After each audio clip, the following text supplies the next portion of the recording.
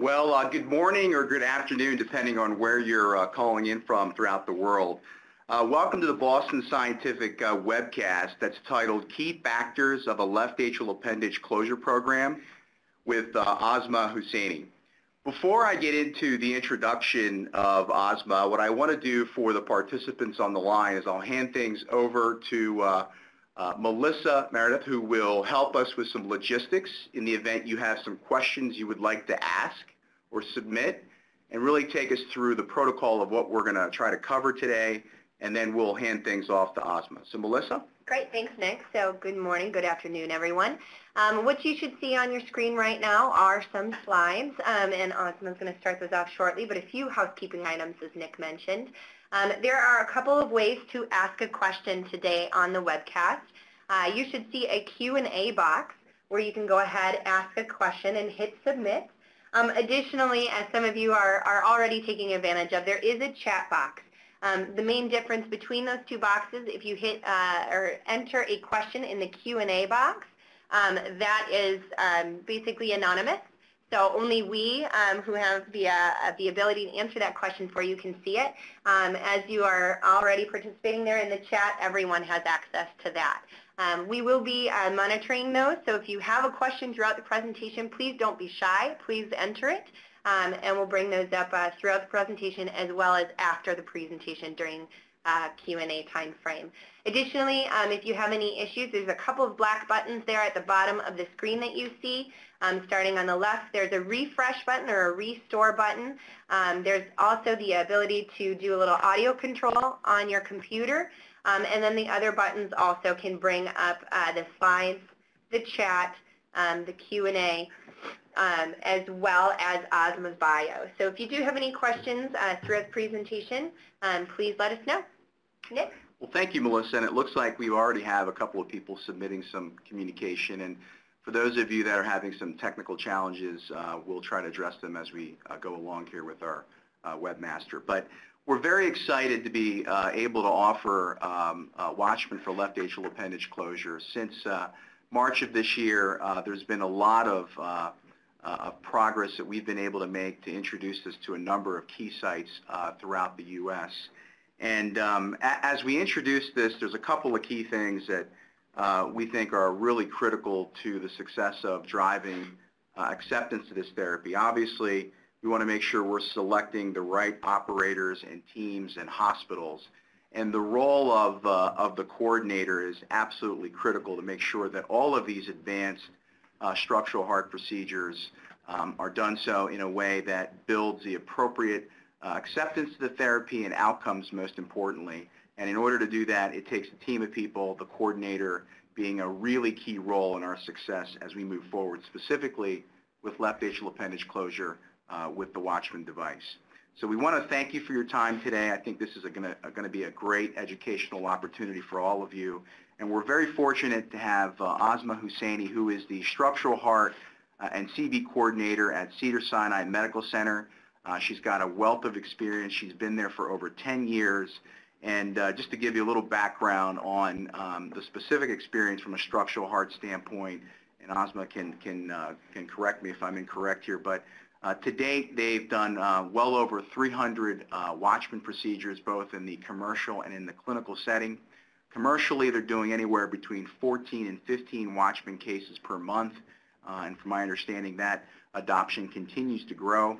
So they've had a lot of success, and I think what we're going to hear from her today in terms of what they've done to build this program from the ground up, the experience and the dedication and the focus that they've had towards this is something I think that can be an experience and an educational opportunity for everyone who's participating.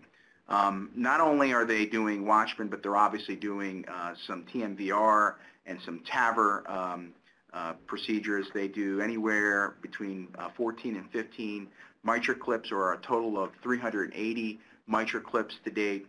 In terms of TAVR, they're doing 400 TAVR procedures per year. They have an experience of 1,700 TAVRs to date. So a wealth of experience coming from what is a world-renowned structural heart program at Cedar Medical Center, and Asma has played a key role in helping with that. And so Asma, I'll hand things off to you so you can take the participants through the agenda, but we can't thank you enough for your help and for your dedication in helping others learn more about the experiences that you have encountered to date. Asma? Good morning, everyone. Nick, thank you for that wonderful introduction. You really make me sound good. And I hope everybody's doing well, and thank you for joining in on this webcast. And this is going to be interactive, and as Melissa said earlier, you're going to be able to ask questions, and hopefully, you get all your answers. And I hope everyone's excited about this technology, because I am. I was thrilled when the FDA approved it in March, and hopefully all of you will see that it's going to be a wonderful experience for your patients and hopefully for you as you build your careers. Today's agenda is going to be understanding, atrial fibrillation and why there's a correlation, with stroke. What's the left atrial appendage, where it is anatomically. I wanted to lay a kind of a foundation so that people understand why this technology is important. What is the reason that we do this procedure? Because I think that's one of the key points when we're communicating with physicians, with patients, and with other hospital staff. I think if everyone is on the same page, it just makes for a better experience. We'll go over what it takes to develop, a left atrial appendage closure program, and then we'll review what some of the pre and post-procedure best practices are. Everybody seeing the slides okay? So atrial fibrillation is a growing problem. It's associated with greater morbidity and mortality. There is a higher risk of stroke for older patients, and especially for those patients that already have a history of stroke or TIA. Approximately 15 to 20% of all strokes are related to atrial fibrillation.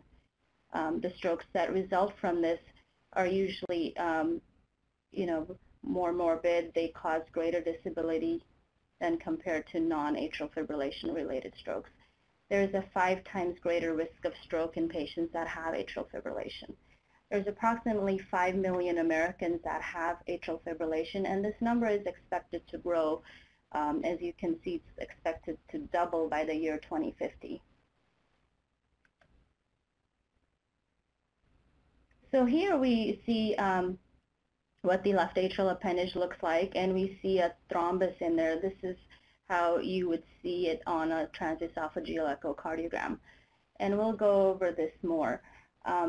Stasis-related left atrial appendage thrombus is the #1 predictor for stroke. It is the source of over 90% of the strokes that occur in patients that have atrial fibrillation.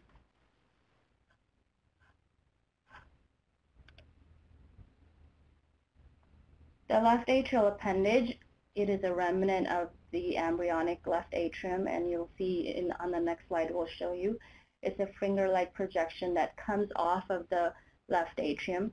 It has variations in size, shape, and its relationship with adjacent structures. It can be 2 or more lobes, and usually appendages that have multiple lobes are associated with a higher risk of stroke. The appendage shares a close relationship to the left circumflex artery, the left superior vein posteriorly, and then the mitral valve medially. It's a single layer of tissue with pectinate muscles of variable thickness. You'll see it's very friable, and this is the reason why this procedure has some associated complications with it. Although it's pretty rare, but you'll see anatomically why that's important. And the appendage plays an important role in regulation of heart rate and fluid balance, but this role tends to go away as patients develop atrial fibrillation.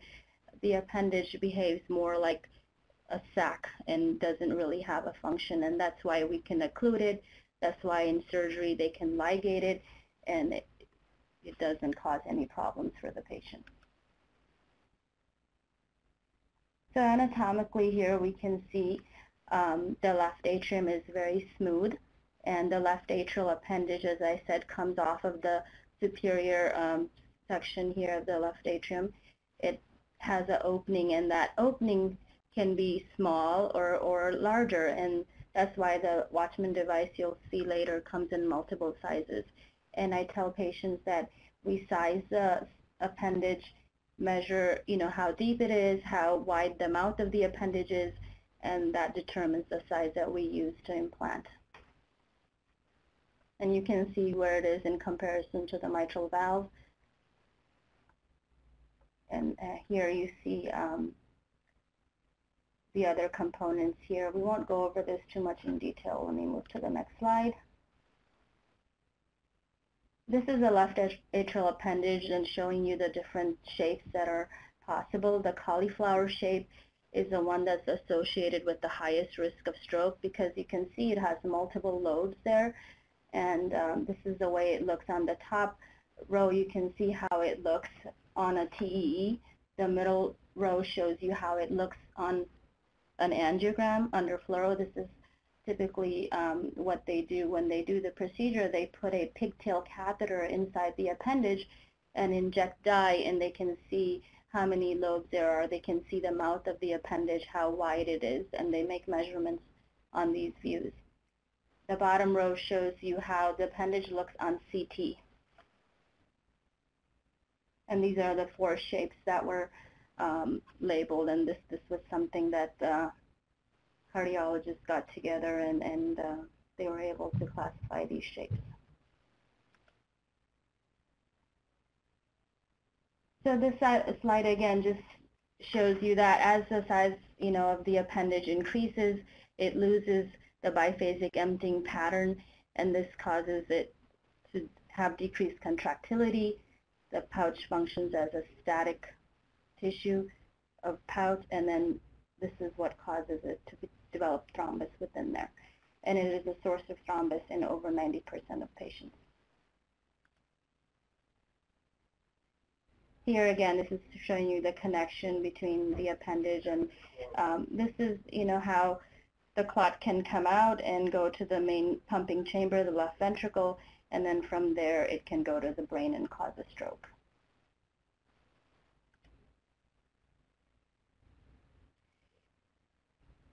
In 2001, there was a method developed to calculate a patient's risk of stroke annually, and it was called the CHADS-2 score.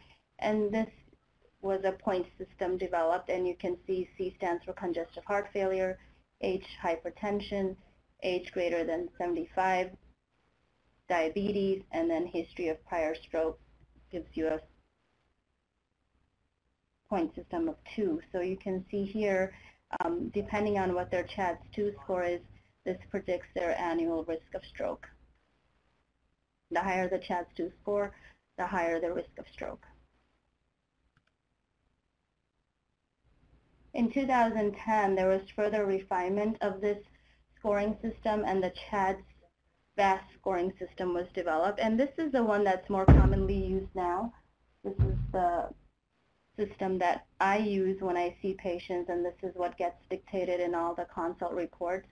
Here in this system, patients get 2 points. For age greater than 75, they get 2 points, and that's why you have that 2 with the A. And then you also get a point if you're female. Females have a higher risk of stroke, so you get 1 more point for that. And then you also have a point for vascular disease or coronary disease. And then so you have a total maximum score of 9 with this system.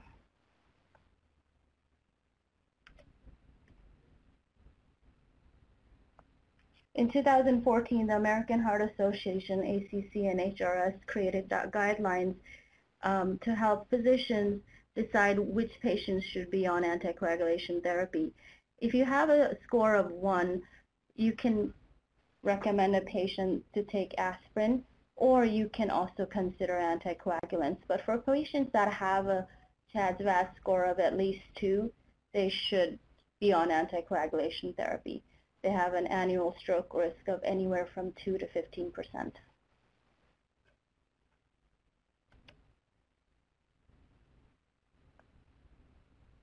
Oral anticoagulation is the standard, but it's not ideal for everyone. We know that patients that are on warfarin or Coumadin They complain of having to take the medication every day. They complain of bleeding problems, easy bruising. They have labile INRs, meaning it's difficult for them to get therapeutic ranges with their INR. And there's food interactions. And then there's complications, of course, when you are planning to do elective surgery. They have to be bridged sometimes, and you have that period where they're at increased risk just before surgery or after surgery.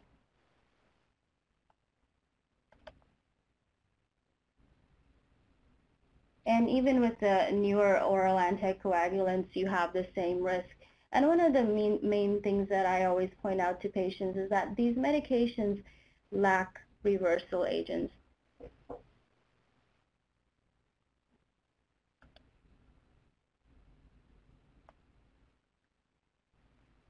One important thing that we must look at also is that many, of the risk factors for stroke are also risk factors for bleeding. Advanced age causes patients to bleed more. Uncontrolled hypertension is a risk of bleeding. Patients are anemic and often have, history of GI bleeding. Kidney or liver dysfunction is something that causes patients to bleed more. And then, of course, our patients that have coronary stents, especially drug-eluting stents that are on antiplatelet agents, they have a much higher risk of stroke when you combine these medications with anticoagulant therapy.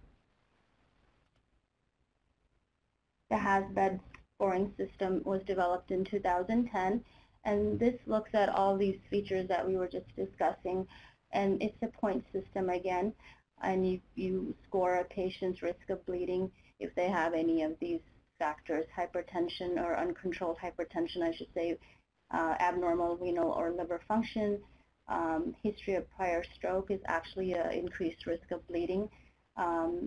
If they've had a bleed, anywhere before in the brain or GI bleeding, this is going to make them at increased risk to have another bleed. Labile INRs, patients who are elderly, drug or alcohol use, these are all factors that predict a patient's risk of bleeding. And this is one of the things that should be mentioned in the notes. If you don't have the HAS-BED score per se, but you have all these elements dictated in the report, then you should be fine. And when you're, filling out the registry forms that we're going to talk about later, you can still get these numbers. So despite the new oral anticoagulants, patients are still reluctant to take these medications, and you can see that approximately 50% of patients that should be on anticoagulant therapy are not taking it. So there's an unmet need because there's a relative or absolute contraindication. And as I said, this is saying 40%, but I usually even see higher. Many of these patients that should be on medications, they just can't take medications, and they're not taking anticoagulants, and they're at risk of stroke.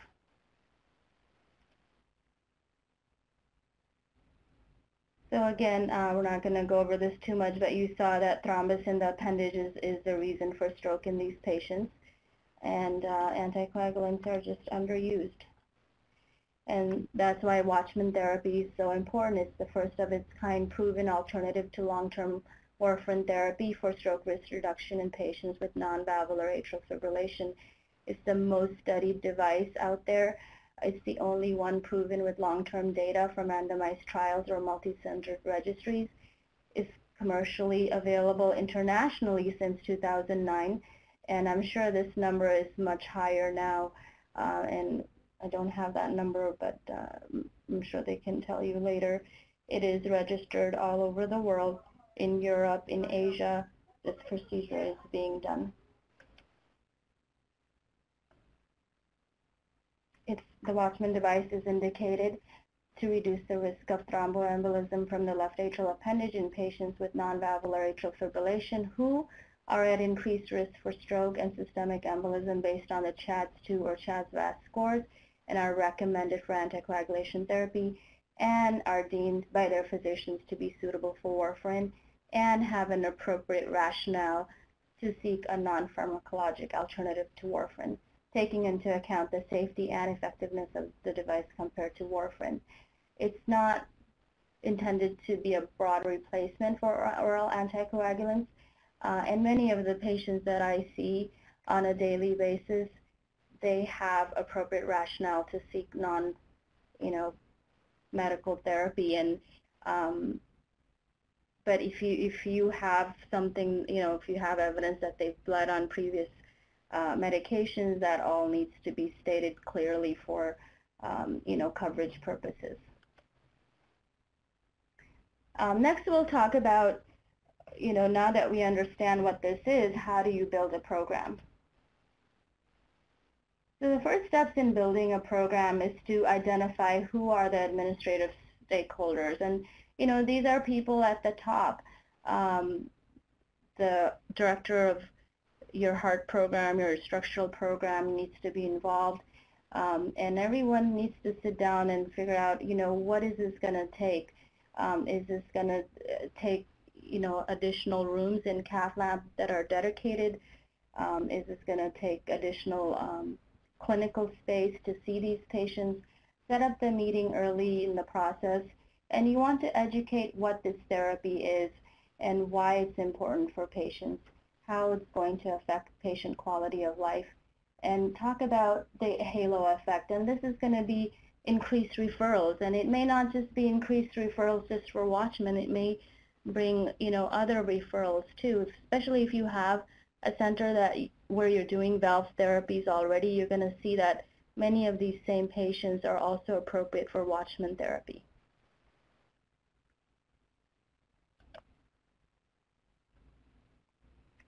And the benefits are that it's a new option for patients who need it. It improves patients' quality of life. You want to be, first in line, right? When patients are looking for a place to get their procedure, they're going to go to the hospital who has done the most number of cases. And the way you get ahead is by starting the program early and getting your numbers in. You want to be competitive in the market. And, with hospitals looking at the bottom line, I think this is going to be a very important place to be for a hospital who wants to be distinguished. This is a therapy that they'll have to have. This reflects on the procedural expertise of the physicians, the nurses, and cath lab staff. And if you're a comprehensive structural program, you need this therapy to be included.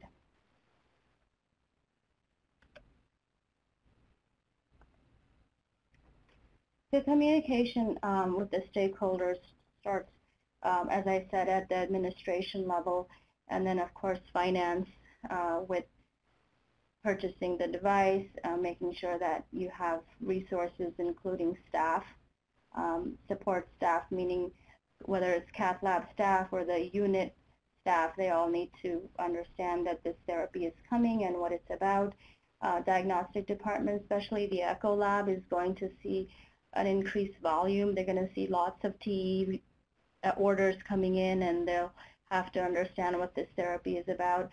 Early on, this was probably about 8 years ago already, I had to sit down and meet with the echo lab nurses and tell them, why am I ordering all these TEs on these patients? And so I went over the procedure. I explained to them what we're looking for. So if they understand, then they'll be more willing to, give you that TE spot if it's the last spot that's open and you really need this patient to have their 45 follow-up TE done. They're going to be more reasonable with you and allow you to squeeze that patient into their schedule if they know why it's so important. Externally, you want to talk to your referring physicians. I make calls on a daily basis with my referring physicians. Just yesterday, I spoke to a neurologist who referred us a patient for Watchman therapy who had an intracranial bleed. And, he didn't know. He thought the patient could just be off of everything and just get the device put in. And then, they have to be educated. What is the weaning process of anticoagulant therapy after the procedure? Patients, of course, need a lot of education and communication. The family needs to understand. And then social media, that's something that your hospital can handle, how they want to advertise the procedure, what they want to do, whether it's letters that are going out to referring physicians or if it's a media campaign that your hospital might do. Those are all things that will be helpful in building a program. So the key aspects of a successful team, of course, is going to begin with the physician who's invested and who's a champion for the therapy. And of course, his extenders, whether they're nurse practitioners or PAs like me, they must understand the technology and believe in the technology. And then, people involved in the procedural aspects in cath lab, the nurses, the echo nurses, as I said, these people all need to be very good and understand the technology. You need a clinic that flows efficiently. Scheduling is key. If you get a patient referral and you wait and don't get them in, they may go somewhere else. Or, they may say, oh, maybe this is not such a good procedure after all. So you want to catch them as soon as they give you that call. And then always remember to keep your referring physicians happy.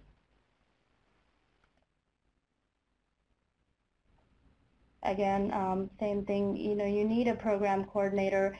And it doesn't matter whether you have 4 people doing each of these things or you have 1 person. And initially, you may be that only person that's doing all these things. You may be seeing the patient, you may be scheduling them, you may be collecting the data. And as your program grows, then you can add additional people to fit each one of these roles. I know when I started in structural heart in 2005, 2006, we started Watchman. I was doing all these things. I was scheduling the TEs, I was scheduling the consults, I was collecting the data. But now, things are different, of course, and there's people that are helping me. But initially, you're going to be working pretty hard, possibly, to get your program started. Where do you get patients? Now, the best way is if you get a direct referral, right? If the patient says, oh, I heard that there's this Watchman, my friend has Watchman, I want to, what is it? And they come to you directly. Then, of course, you have a primary cardiologist, and we get a lot of general cardiologists who refer us patients. We have some internists and general practitioners who refer patients. And then Coumadin Clinic is not such a great source for us. I don't send any patients to Coumadin Clinic, but I know there's a lot of places that have a large Coumadin Clinic, and they may refer patients. Stroke team definitely refers us patients. The patient I spoke about earlier was referred to us from the neurologist. And then we have some EP or, other cardiologists that also refer us patients.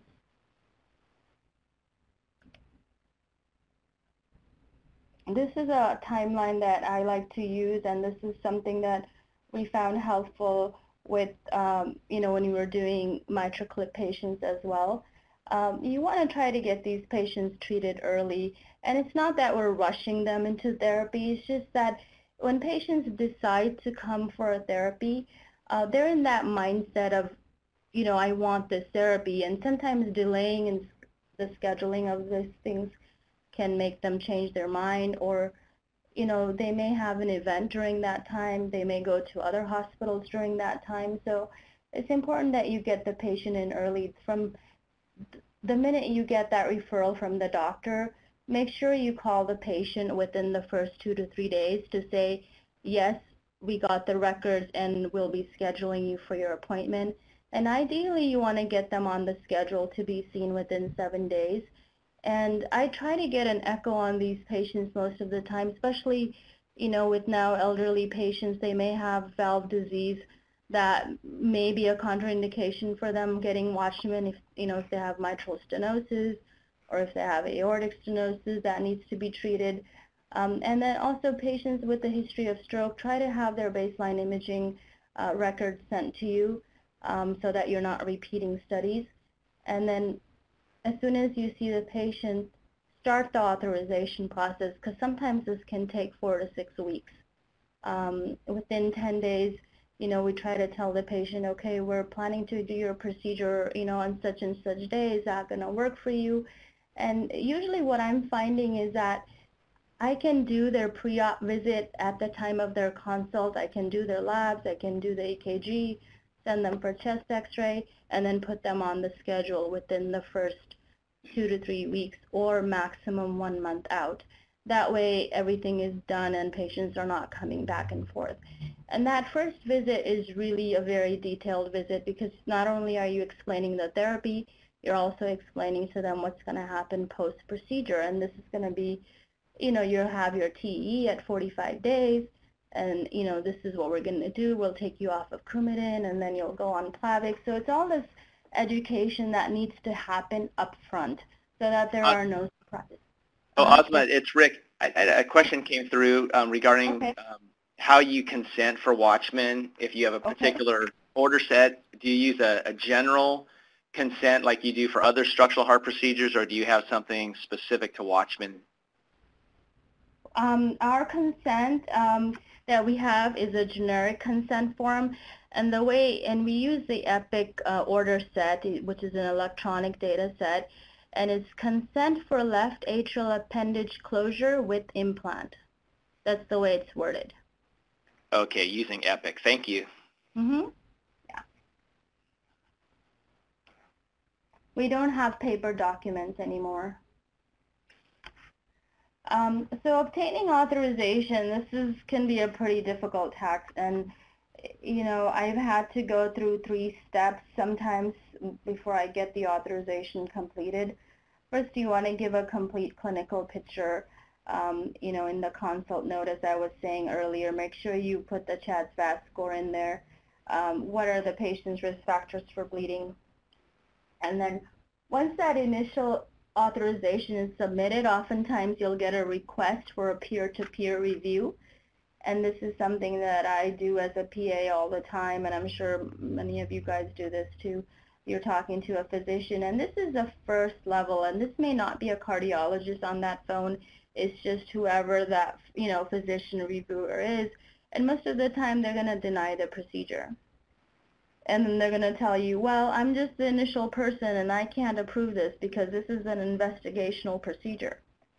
And then they'll give you the person or a fax number where you need to write your appeal letter. And then the appeal letter, you want to put, of course, that same information, more detail.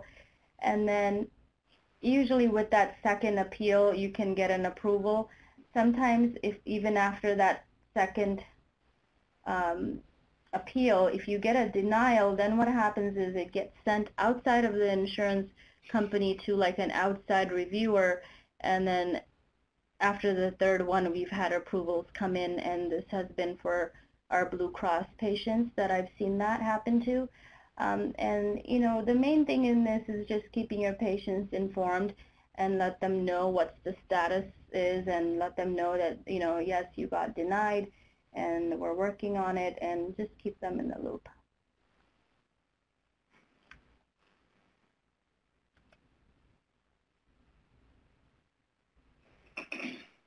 So when you're communicating with the referring physician, make sure they have a number so they know where to call you, or make sure they have, usually they still call me. I will give them the scheduler's phone number, but because I've been in this department so long, many of the physicians know my number and they'll call me directly. Let them know that you're going to return their patients back to them. Most of the physicians are fine with, many of them want me to, do the INR monitoring as well, and that's something kind of I decide from patient to patient. Some patients I just feel are better managed with their referring doctor. Some referring doctors say, no, I want you to manage the Coumadin for my patients. So it just depends what they want. Let them know and send records after the procedure so that they know that the procedure has been completed. And then one thing that we like to do is invite referring physicians to the procedure if they want to come and watch. I think that's a good idea.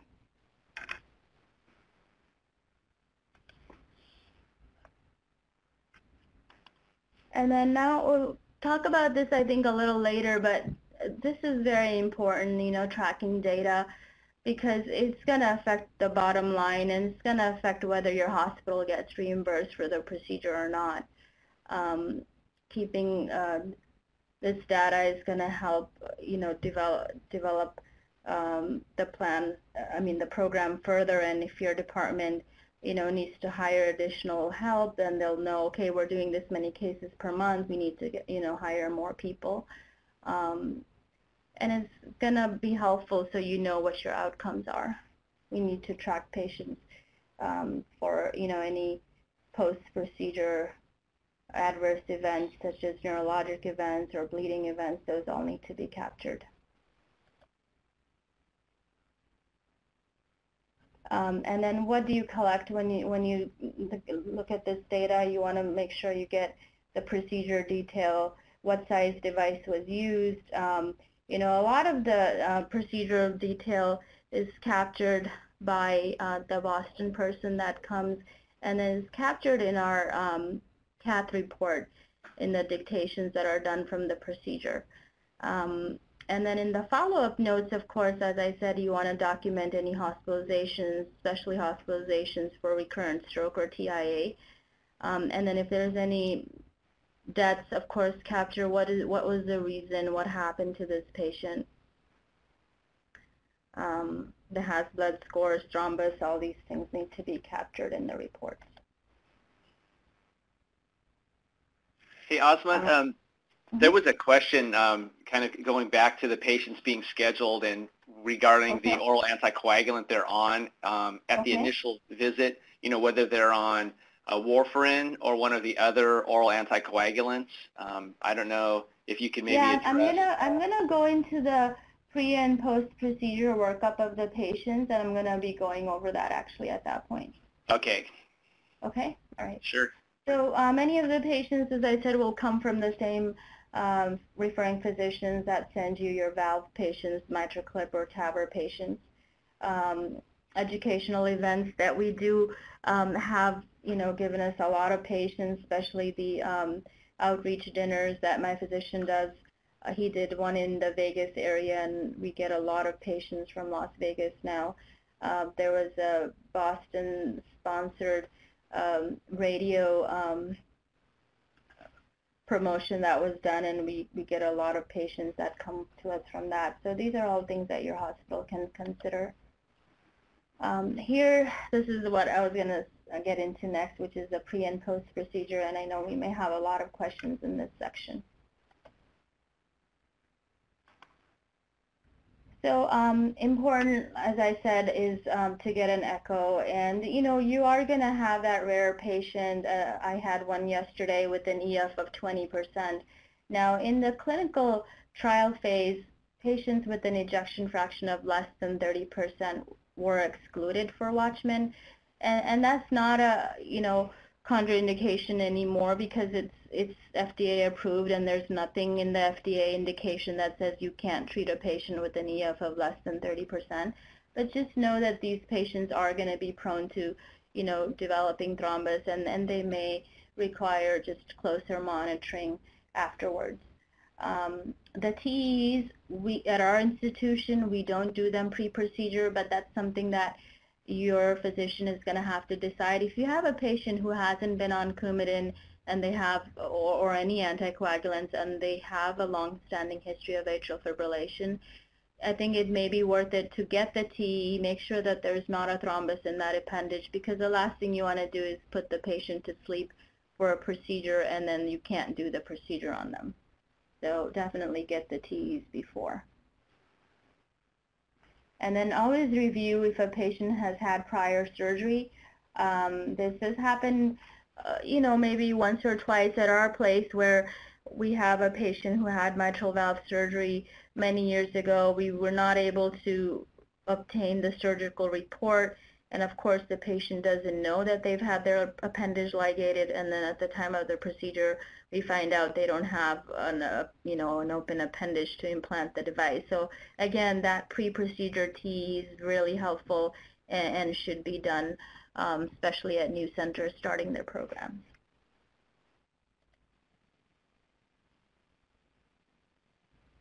And then, case selection, this is kind of something more that they do at the time of the procedure. They'll decide, what size device to use depending on the size, how many lobes there are, whether there's clots. We don't ever implant a Watchman device on patients that already have a clot sitting in the appendage, because when we pass a wire in there, it's going to throw that clot around and, put the patient at risk for having a stroke during the procedure.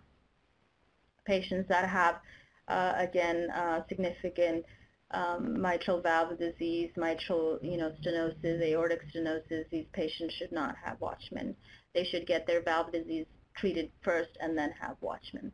Asma, a couple of folks were curious how you decide when you do the pre-op TEE. At what point do you recommend that? When I see them for the consult and I see that the patient hasn't been on Coumadin or any form of anticoagulant therapy, and especially if they have chronic AFib, they're in AFib, at the time of their consult, they have, especially if they have some LV dysfunction, they have an enlarged left atrium.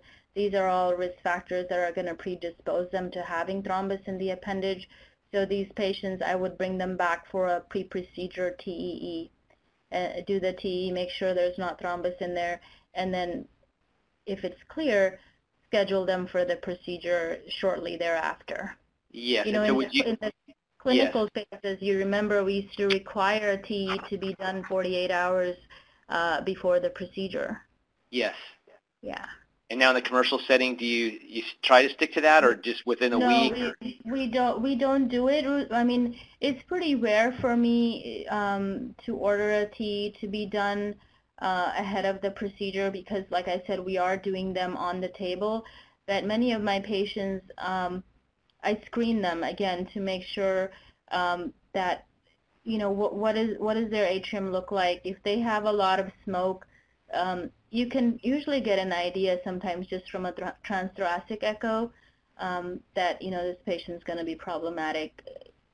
It's Sure. something, I guess, you learn more, and your physician's going to have to make a decision. Sometimes, some patients are so frail that even doing a TEE is a burden for them, and it is an invasive procedure. And, if you don't think there's going to be a problem, no thrombus in the appendage, it may be safer to just do it at the time of the procedure. It is something that you can decide patient by patient. Sure. Thank you. Are you guys requiring sites to have a TEE done before implant? No, but it's good peace of mind for some of the newer centers starting up. A lot of times they like to have an idea or a pre-case review on what kind of anatomy is going to present. You guys with your higher volume and experience, maybe are more comfortable just jumping in, regardless. You're taking all comers regardless of anatomy, and others would prefer to have a preview and take those considerations beforehand. Early on, many years ago, when we first started the program, we had a patient who, we took to the procedure, and her appendage was just a very shallow, wide mouth appendage, and we could not fit a device. And that's the only patient I remember where we were not able to implant a device. So because you have the multiple sizes available, I think this device is pretty accommodating for most shapes, right? I mean, it's pretty rare for you not to be able to fit a device in there. That's true. I could have Nino weigh in. He's our top clinical person, but it is pretty rare that we have a screen failure, and at the time having that patient getting ruled out due to anatomy, meaning anatomical or thrombus for that matter. Yeah, I think thrombus is more common. Yeah, definitely thrombus, and I think it also has to do with experience as well. So I think for newer centers first starting off, it's always a good idea to do the pre-procedure TEE. Yeah.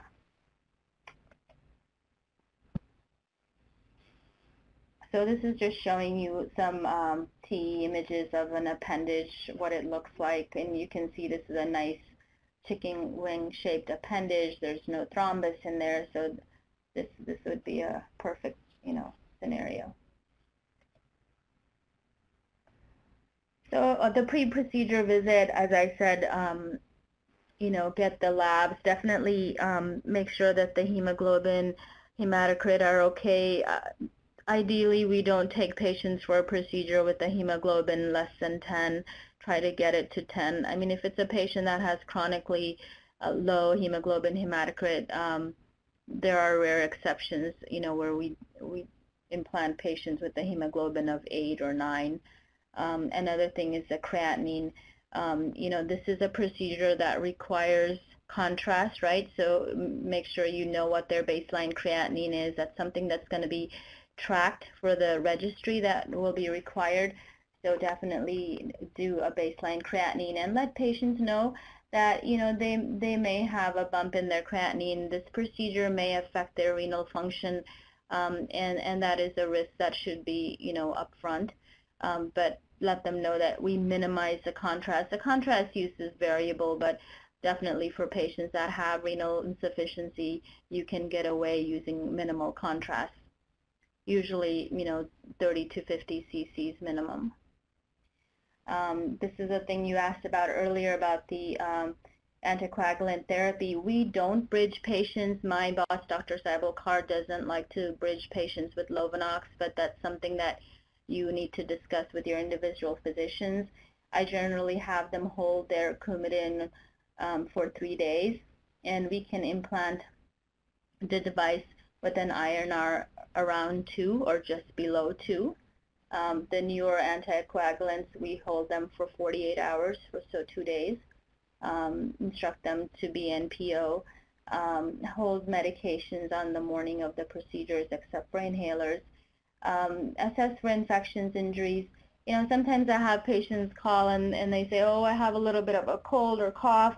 But if it's something that if they don't have fever, they're still, up and around doing most activities, and doing this kind of procedure is not gonna, this is not like a valve implant that's gonna put them at risk for infection or anything. So this is a little bit more forgivable than doing like a TAVR patient or a MitraClip patient where they're having an implant on their valve. Hey, Asma, this is Melissa. We've had a couple of questions, just like you predicted, come in. So one of the questions is, what are you doing with patients that are not on an OAC at the initial visit? Are you starting warfarin at that time? No, I'm make sure that they're on at least aspirin therapy before the procedure, but no, I don't start them beforehand. If you're planning to do the procedure soon, like I said, within the 2 to 3 weeks after seeing the patient, I don't think it's really worth it to start and then stop them. If they're not on it, there probably is a good reason why they're not on it. Usually the referring physician hasn't put them on it because they have a risk of bleed. And, if you know for a fact that this patient may have a big problem because of GI history or something and you want to try them on Coumadin, you can do that. But in general, we're not doing that. We're starting Coumadin after we implant the device, or we don't put them on before. And so I think another related question, and I think you said this again, but a good question to ask again. So if they're on a NOAC, are you transitioning them to warfarin at the consult visit?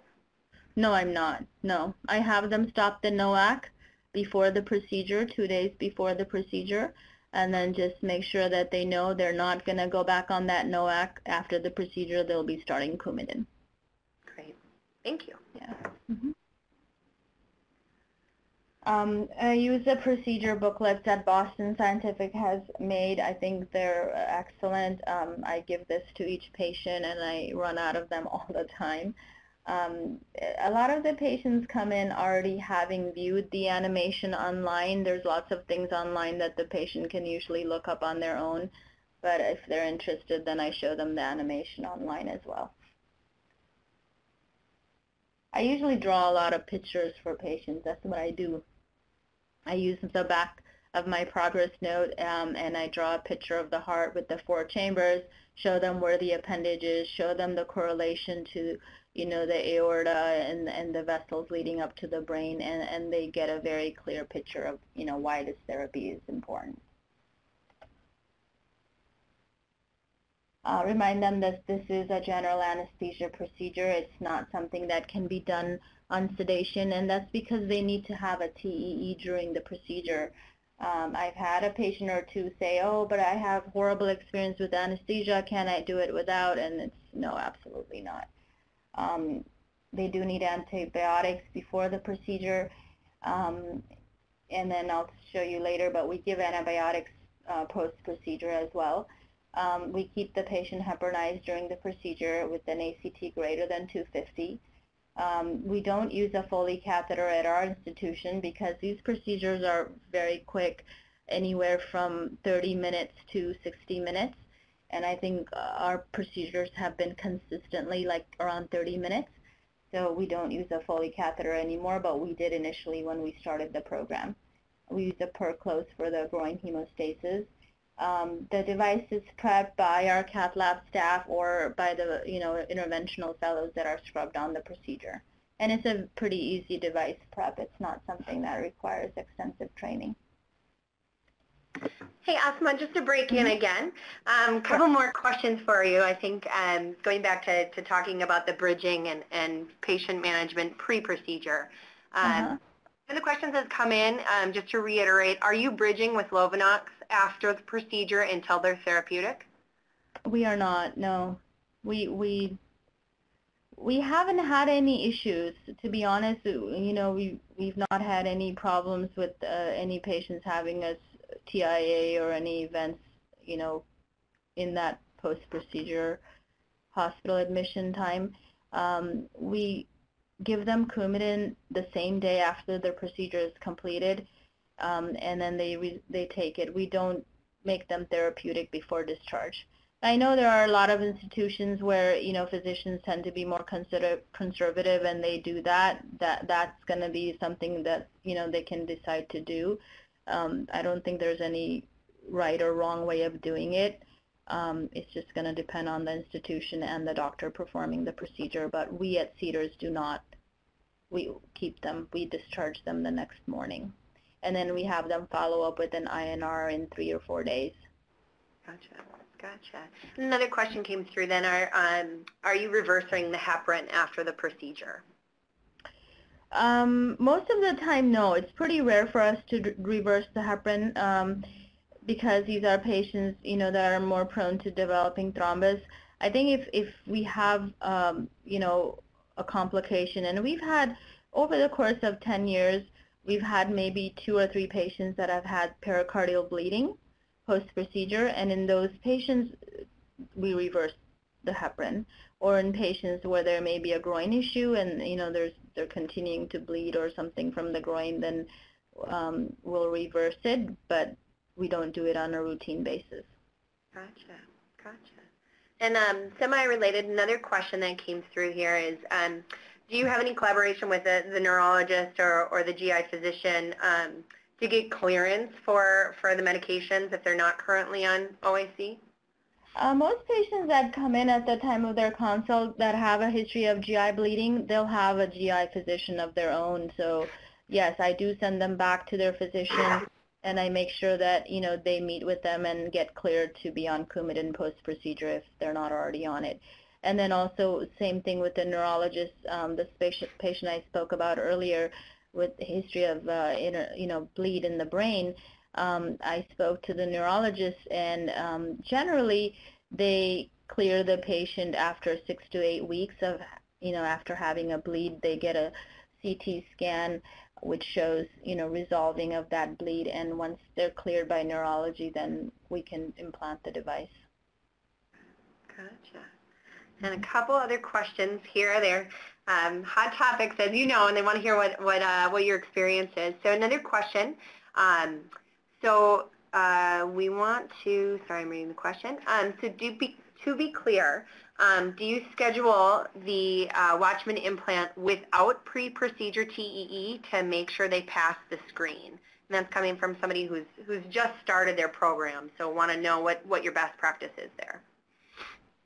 If the patient is on anticoagulant at the time of the consult, then I think it's pretty safe to schedule them for the procedure without a pre-procedure TE.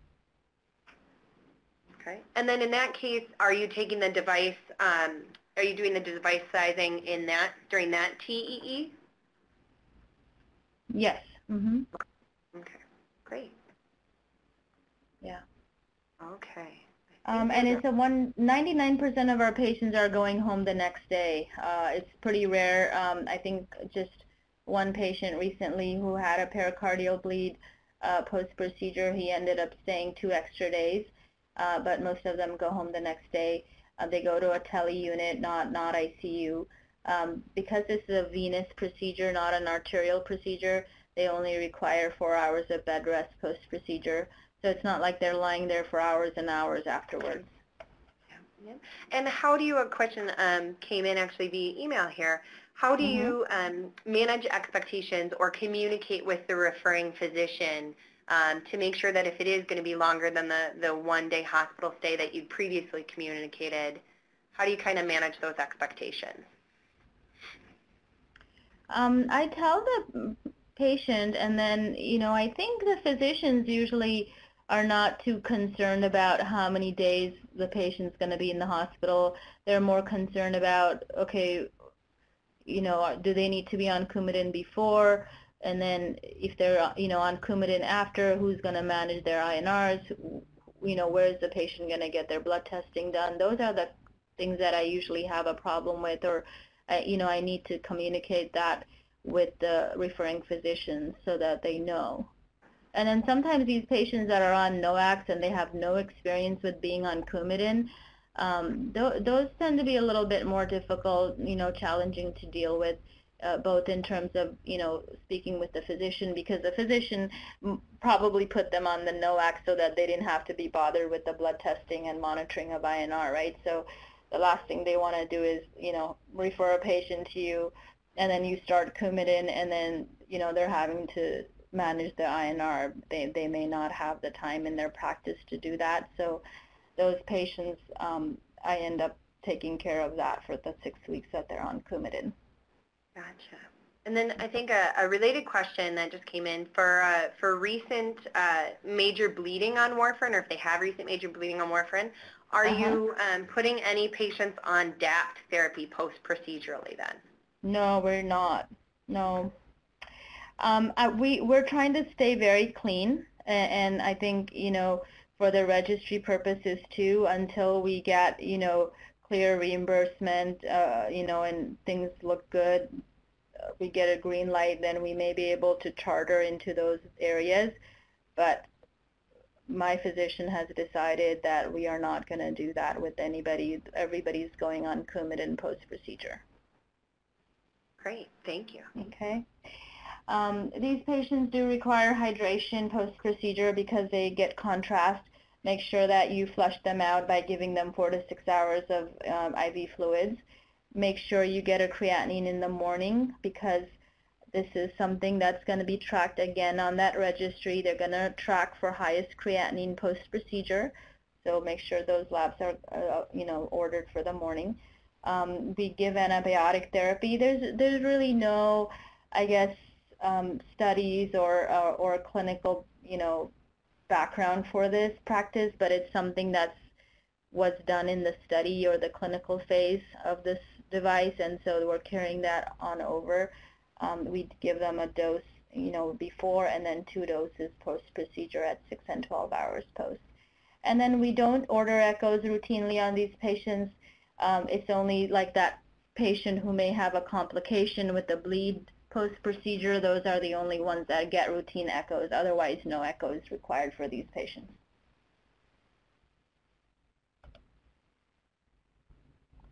The follow-up 45-day TE is critical. It's very important, and we have a window. Sometimes I have patients that want to get off Coumadin sooner, and they may come in for their follow-up TE at like 35 days or 40 days. So I think a few days early is fine. Some come a few days later. But one thing that I try to stick to is make sure they stay on that Coumadin until that TE is done and you're clearing them, and you make sure that there's no clot on the device, make sure there's no shunting into the appendage, and then take them off of Coumadin. And then lots of education again about making sure they continue their Coumadin afterwards. I have them avoid heavy exertion for a month post-procedure because it is an implant, and you want it to endothelialize, you want scar tissue to form. So no activities like golf, tennis, no heavy exertion for 1 month post-procedure.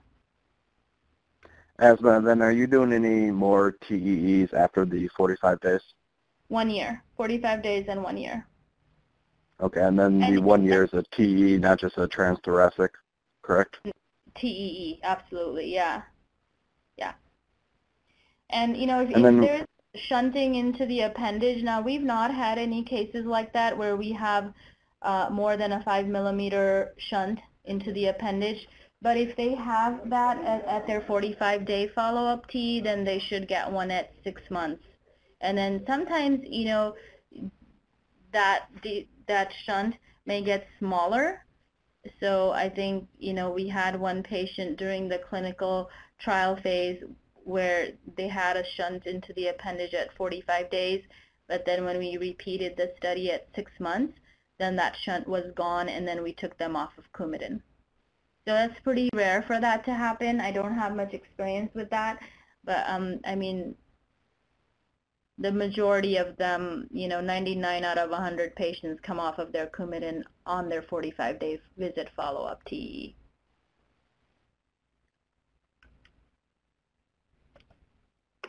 Somebody was also asking whether or not you require surgical backup.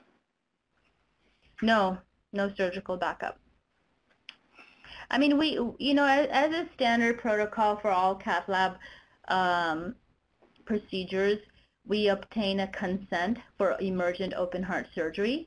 And so we don't have surgical backup, but, at a big institution like Cedars, we have surgeons that are here all the time, right? I mean, but we don't keep like an OR designated as backup or anything.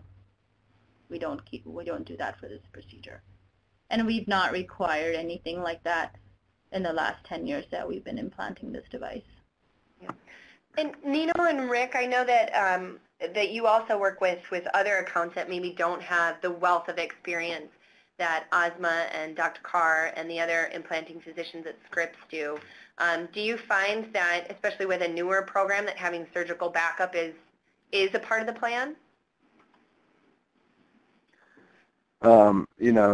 Not immediate surgical backup, but obviously just standard cath lab procedures as far as having surgical availability if need be. Yeah, every account does need to have, that like Nino said, surgical backup available. But again, it does not mean you have a cardiothoracic surgeon standing by on call. It's not like that. It's just a center that has that. Yeah. And likewise, a question has come in. Asma, do you have a cell saver standing by as part of the No, procedure? we don't. No, it's extremely rare for our patients to require blood transfusion. Actually, that's an important point. In the pre-op, I didn't have that, but I do type and screen these patients. And for many years, I think I just stopped doing it in the last year, but I would type and cross-match patients for 2 units of blood, just as a precaution. So type and cross-match for 2 units. And out of 300 cases that we've done, maybe we required a blood transfusion like 2 times. So it's extremely rare. So in summary, understanding prevalence of atrial fibrillation and treatment options is the foundation for building a strong program. Cohesive heart team model and scheduling efficiency leads to growth of the program and the number of patients treated. And then careful attention to pre- and post-procedure care is critical to procedural success. So I'm going to just go to the next slide. And these are 3 of our patients who completed their 5-year post-Watchman visit, and they all happened to come on the same day, so we took this picture last year And, you know, one of them you can see, she's a Cedars volunteer. And actually we have 2 or 3 now that are Cedars volunteers that have the Watchman implanted. And this is my doctor that I work with, Dr. Saibal-Kar. So any questions? Thank you, everyone. Wonderful. And for those on the line, we are a little bit over the hour, but we do want to answer your questions. So if you stay on the line, I know we received a number of questions regarding the reimbursement landscape for Watchman, as well as the registry. So I'm going to invite, we have a couple of Boston Scientific experts here, so I'm going to invite them to maybe answer some of these questions. And then we're also monitoring the Q&A. If we don't answer your question on the line, we will make sure that we connect you with a Boston Scientific representative to make sure you get your question answered. So with that, regarding the registry, Randy Anderson, I'm going to ask you, we had a couple of questions. So can you, first of all, is there a National Watchman Registry? There is a registry that is going to be administered by NCDR. It is called the LAAO registry, O for occlusion. But the NCDR LAAO registry will be open for business on December 17th of this year. So it will start, it will be live. If your account would like to sign up for that registry, you can do so starting on December 17th. You can work with your Watchman representative, and that person can give you the link if you like, or we'll figure out a way to get you the link after this call. The link will take you to the NCDR page that has details on the registry. It has the patient data collection form that you can download and take a look at that. It's quite lengthy. It's 15 pages long. And there's also an FAQ document that is on that page available for downloading. So that all starts on December 17th, and the price for enrollment is $15,000 payable to NCDR. That is an annual fee. I'll venture to guess or hazard a guess that all of you are involved in one flavor of an NCDR or another. If you're involved in NCDR, the enrollment process is actually very simple. You just fill out a few forms and then put together your purchase order and get that in. And then it takes about 2 weeks of administrative turnaround with the NCDR folks to get your account up and running. Now let me say this, there is no requirement now for you to sign up and get that registration up and running in your account. If you're familiar with what CMS is proposing, and I know Deb will touch on this in a bit when she talks about reimbursement, if you're familiar with what the NCDR proposal looks like, it looks like it's going to mandate that there will be a registry for LAAC patients or Watchman patients, that you'll need to enroll those patients into the registry. That is a proposal at this point. We expect that to actually remain in the final decision. So I think it's a very safe bet that you'll have to be involved in the LAAO registry at some point in the future, but that won't be mandated until the final NCD comes out sometime in early February, and then there'll be an effective date after that. So between now and February, let's say, there's no solid requirement for you to get the registry up and running in your account.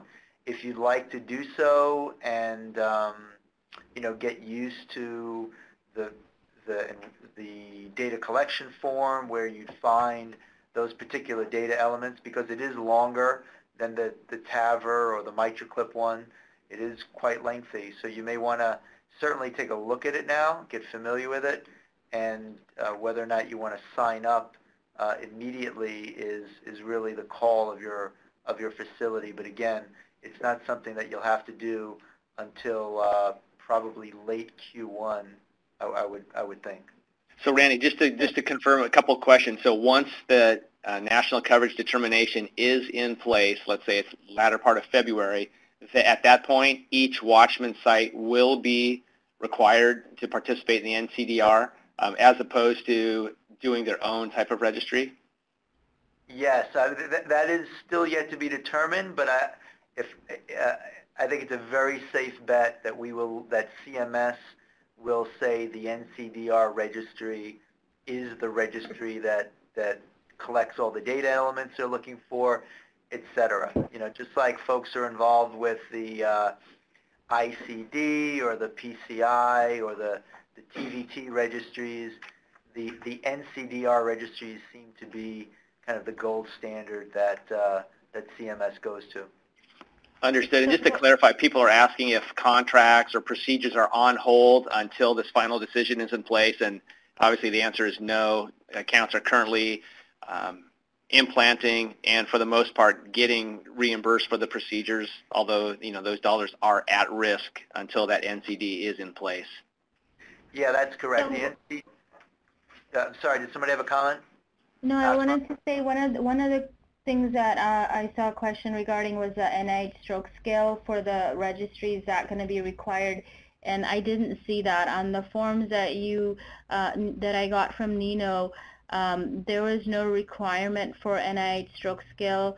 On there, it was only for the Rankin score and for the Bartel index score, and that's really huge because NIH stroke scale requires certification that you have to do online, and so that's a big thing. I was happy to see that the NIH stroke scale assessment was not part of the registry, and it does show up to 2-year follow-up on these patients. That was a surprise to me because the other one we have, or MitraClip right now, is only a 1-year follow-up. So this was surprising to see that they want 2-year follow-ups on these patients.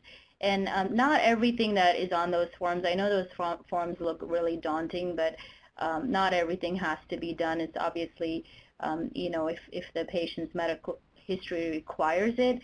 One of the questions was also regarding labs pre-procedure, what's the window?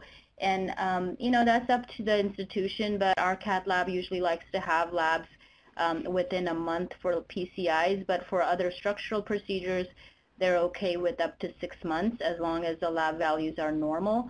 The INR obviously has to be, if the patient's on Coumadin, the INR has to be within 2 days. They have to be off, and then but the other labs, if they're stable, there's not any problem with doing them ahead of time.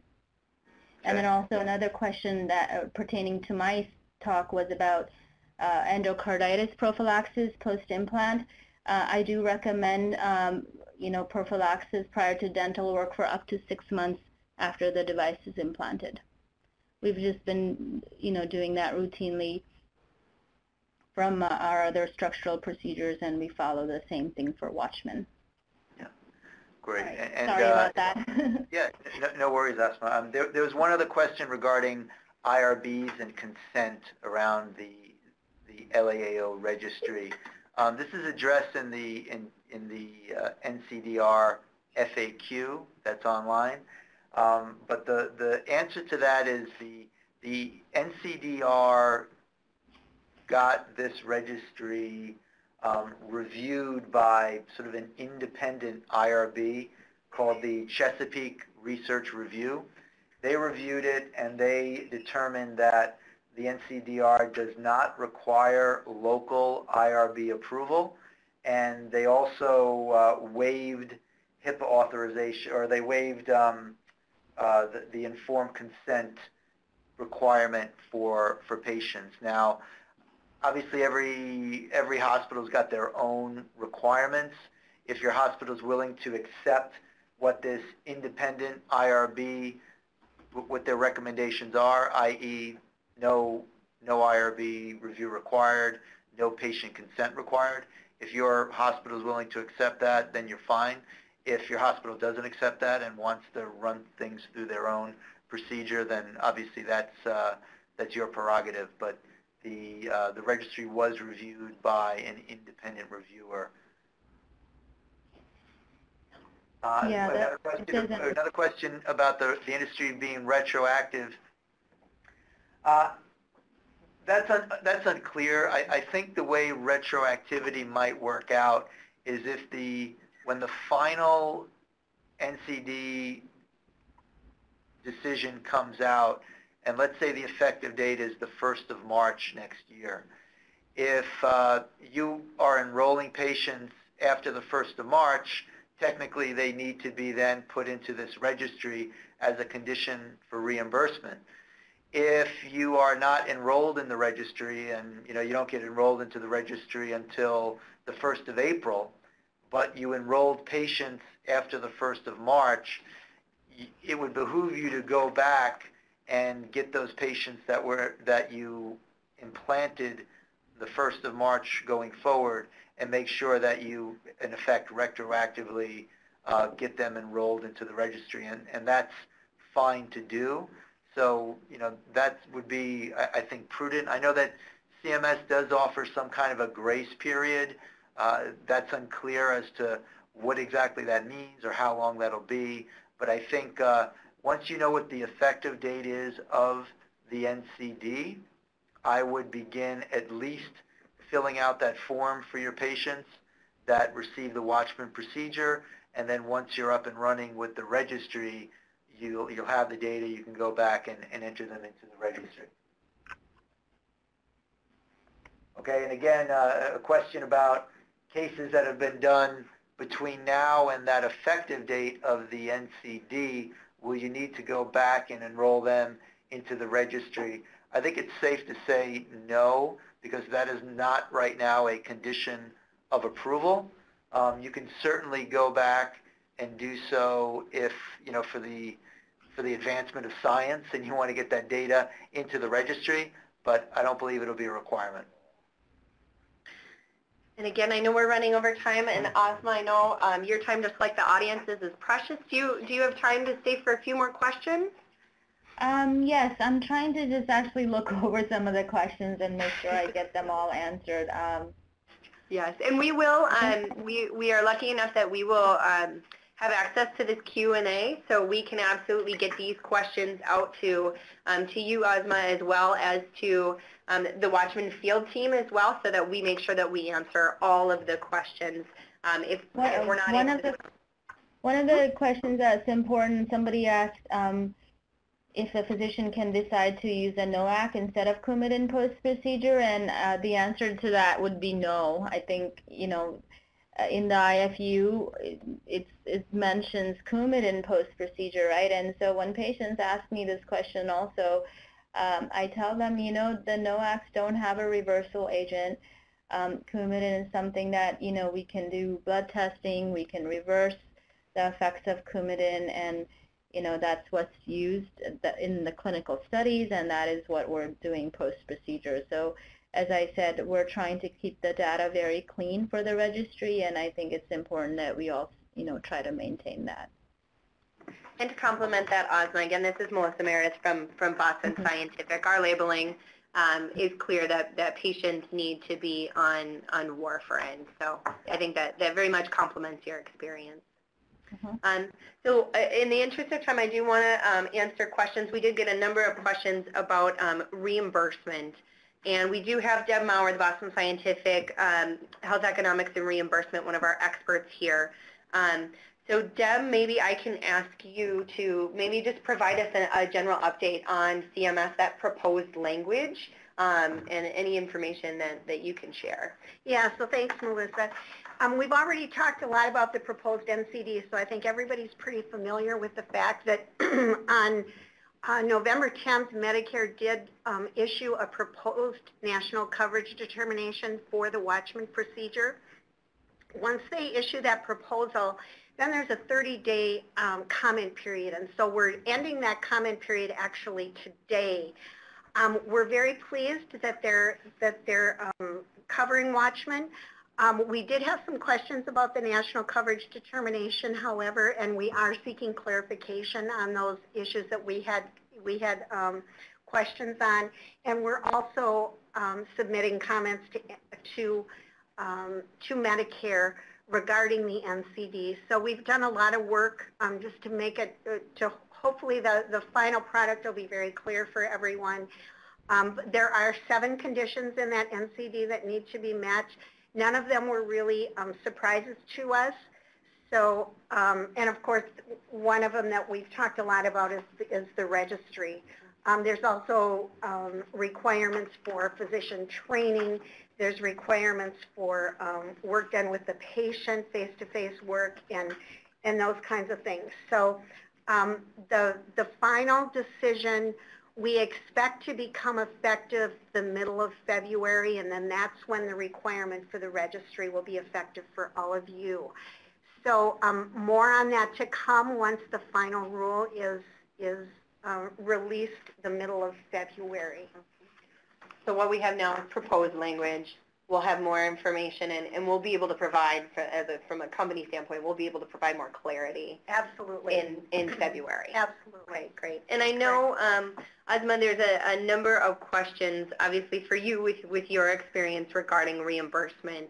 So I guess the main one that I've seen a couple of different flavors of are you receiving reimbursement now, Asma, and are you receiving reimbursement from both Medicare, Medicare managed plans, as well as private payers?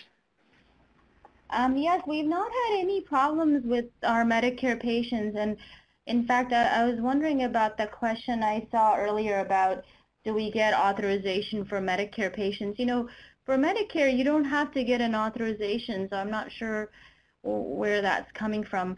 And then also the managed Medicare patients, those are pretty easy to get reimbursement. We've not had any issues with reimbursement on these patients. We are, so I mean, yeah. We're getting paid. I'm not sure what, you know, why there should be an issue. It is covered by Medicare. The only time it's done is private pay. One of the things I think that's really important is that the physicians make that compelling story to the insurance company as to why this patient needs the Watchman. As of right now, most of the insurance companies have, they don't have coverage policies, so they consider it an investigational device. And That's what right. we're doing when we submit for prior authorization is we're asking for an exception to their current policy of non-coverage. And we're asking for an exception for specific reasons, and that's where it's very important that the physician make that compelling story as to why this device is necessary for this patient. And that, once you have that documented in the medical record, should you get a denial, that'll also be supporting evidence to manage any appeal that needs to be done. Great. Yeah. And I think, Asma, you covered and you talked about your pre-authorization process, but maybe you can touch on that maybe one more time for this audience. So for Medicare patients, we don't require authorization. Medicare patients don't need to have anything, you know, submitted. So the only time that we put in an authorization is for private pay, with, you know, whether it's Blue Cross, Cigna, United Care. And these are all private payers, and because this is coded as an inpatient procedure, that's why you need to get the authorization. Otherwise, you wouldn't even have to do that. And like I said, you are going to get a denial, and then you're going to do a peer-to-peer, and that's also going to get denied. And then you have to go to that third step, and then that's when you write the appeal letter, and you just say we are requesting approval for this patient who has problems with anticoagulation therapy, and be very clear in the letter what that is, and then you should get approval. I am getting a denial even after a third request for a patient that doesn't have any problems with bleeding. He doesn't have a risk of stroke. His only reasoning for getting Watchman was because he has coronary disease and is on aspirin and Plavix therapy and didn't want to continue Coumadin also. And that's one patient that I'm having difficulty getting authorization.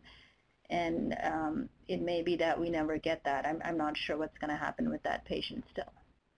But most of them we are getting approvals. Right. That's fantastic, Asma. One of the questions. Yeah, and then the question, I saw a couple regarding the Rankin and Bartel scoring. That is required for all patients, yes, on their baseline visit.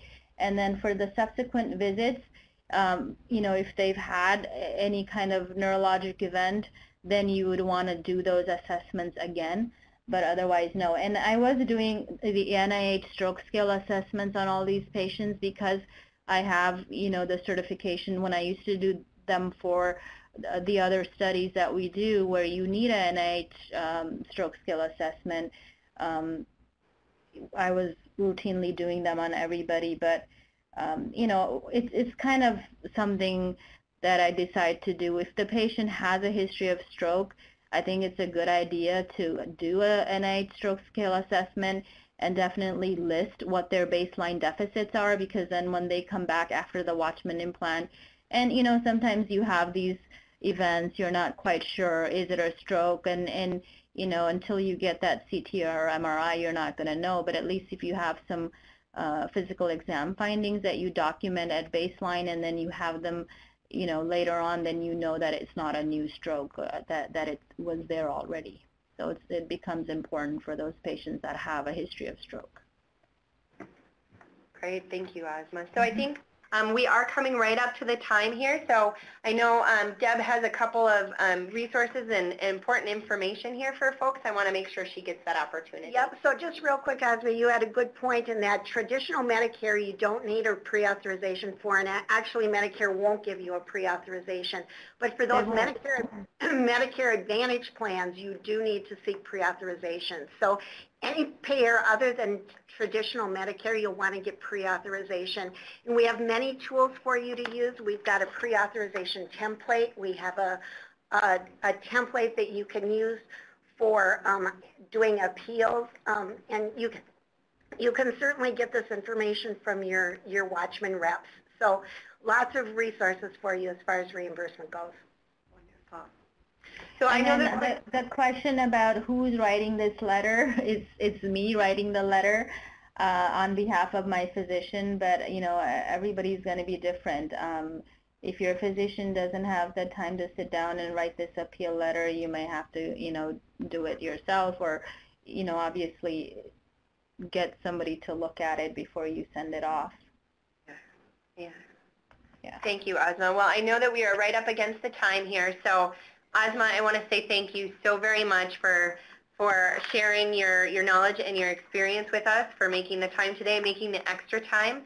Thank you to the audience as well, for all of you who registered for this event and who have been asking fantastic questions, so we can have a fantastic dialogue here amongst the coordinator group and make sure that we are providing you with the information and the resources that you need to support the Watchman therapy in your practice. So again, thank you to everyone. We will be following up. Any questions we did not answer here, we will be following up with you to answer those questions, and look for more information on when this webcast is available on demand. So thank you, everyone. Have a great rest of your day. Thank you.